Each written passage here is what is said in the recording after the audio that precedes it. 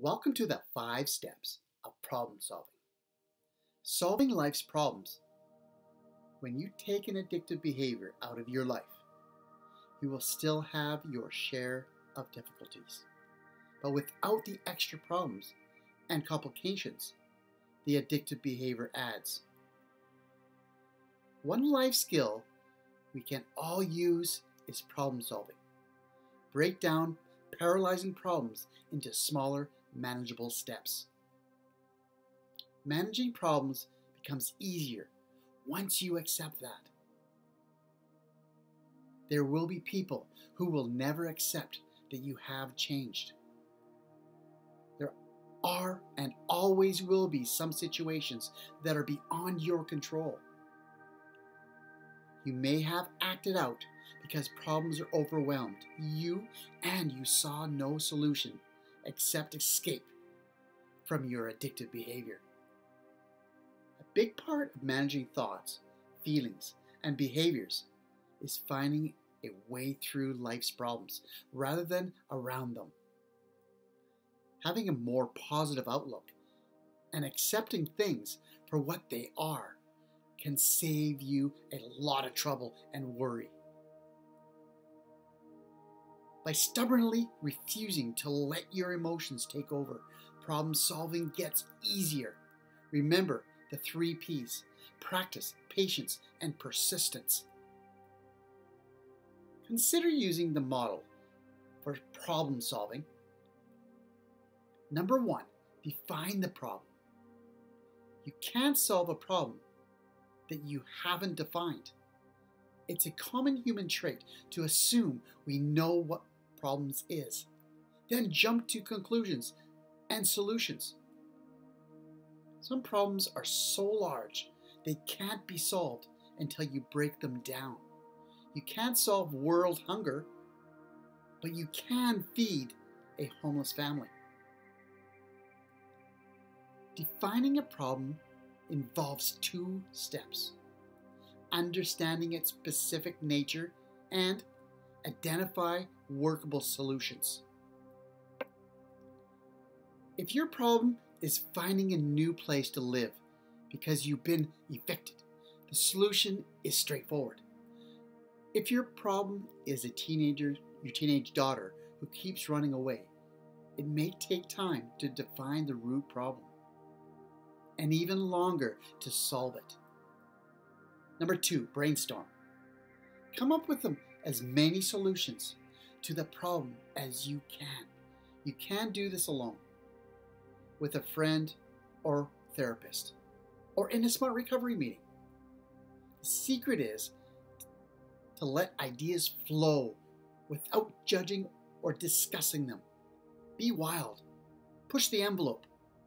Be open to all ideas. Do this until you run out of ideas. The main rule is don't analyze or judge the idea. Don't let anyone say, "That won't work," or "I tried it once" during a brainstorming activity. Ideas, even bizarre ones, may stimulate your thinking and lead you to ideas that can work. Let them build on each other. You'll assess them in the next step. Evaluate. Use a scale from 0 to 10 to rate each idea. How realistic is it? How likely is it going to work? Does the solution have rewards? What are the consequences? Can I afford it? If an idea scores 0, throw it out. But be careful not to judge it too quickly. An idea that seems unworkable or too out there at first may look more reasonable the longer you think about it. If you have an assumption about any of the ideas, you may need to gather more information before you rate it to determine if your assumptions are true or false. Number 4, select. You evaluated and rated your ideas. Now select one and try it. What's most important is that you have thought through your choices, something you may not have a lot of experience doing. Number 5, create a written plan. You'll most likely get better results if you write down your plan instead of just carrying it around with you in your head. Write down the solution you choose and how will you implement it. Write the start date and the location and everything you'll need to make the solution happen and successful. You can use the change plan worksheet on page 18 in the Smart Recovery Handbook for this to work. Put your plan into action. Record your results every day if appropriate. Is your plan working? Did you modify it? Compare your results with your expectations. It's likely that your results are different from what you want or expected. Can you adjust your plan? Should you try a different solution? Ask others for their ideas or discuss it in the Smart Recovery meeting. Get quick feedback on your plan will help you stay focused on solving your original problem.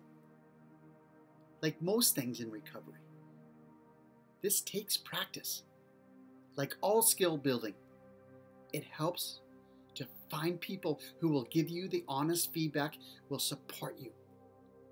You'll make mistakes. You'll get discouraged, but don't give up. And don't label yourself as a failure. With time and effort, healthy problem solving will become second nature to you. Look forward to the next video, Strategies for Relapse Prevention. See you then. Bye-bye for now.